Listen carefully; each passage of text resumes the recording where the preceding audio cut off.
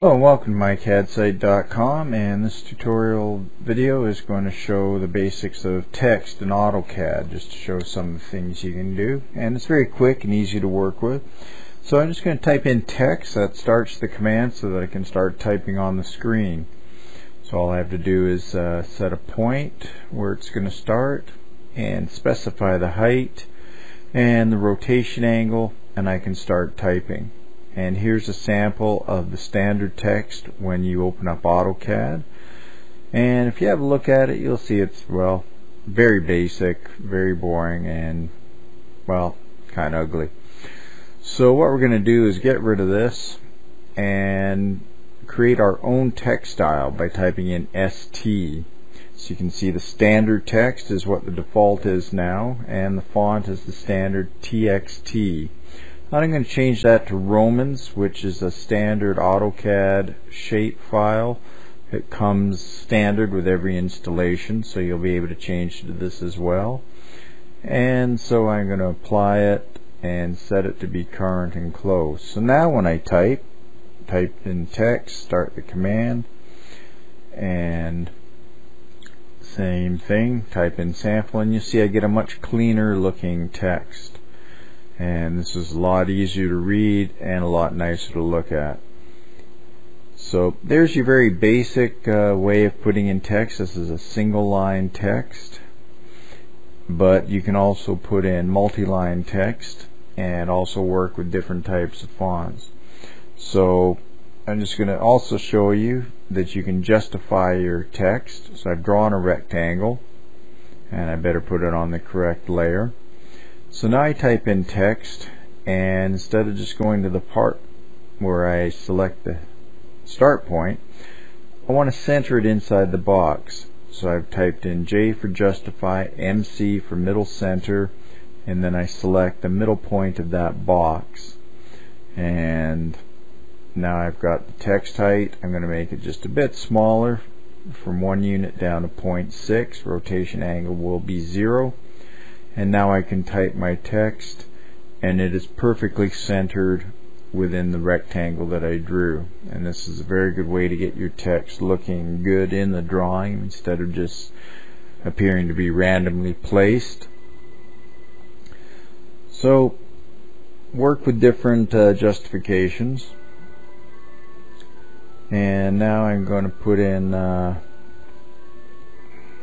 another type. I can changing my style, and here I've got the different styles listed, so I can choose from either standard or MCS.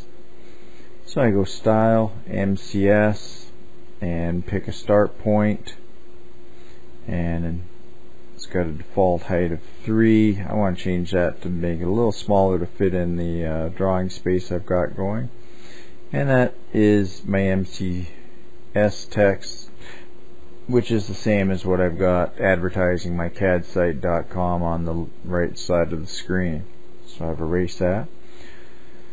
So now I've just typed in T enter, and this will bring in M text or multi-line text, and this allows me to do some more formatting and create actual paragraphs instead of a single line at a time. And so these multiple lines will be just one unit, one object, and I can just have the one type of text per M text object. And you see I can underline it, I can put italics, and this is actually a very simple word processor. If you've used Microsoft Word, you'll be very familiar with some of the options you'll have available here. So this allows me to do a more complete and better looking paragraph of text. And just as a note, in AutoCAD, usually uppercase is the standard for all your notes and dimensions and any other text that you have in the drawing. So I can just keep it going, and the border tells me where it's going to be. So now if I click outside of that box, and you'll see I can now just grab a grip and it'll change depending on where I put it, and change the paragraph with it as well. So this gives me a lot of power. I can change it, and now I've gone back to the standard text, and you see it's still one object, and I can just take that and move it around, or I can edit it. And there's the bar. You see it's just kind of floating. I can change the width factor and make my letters a little thinner, and it's also a good trick for when you're putting in a limited amount of space. If you go from width factor of 1 to probably 0.7, you can still keep the text fairly readable. And there's other options. I can justify each paragraph just like in a word processor, and here I can make it just kind of spread out to the full width of the box, but you can see that it doesn't really keep it looking that good if you've got short sentences. And even as I change the size of the box, it'll keep everything spread out to the full boundaries of my M-Text box. So that gives you a few options on text, and just experiment with it, get used to it, and watch your spelling. Thanks for watching. mycadsite.com.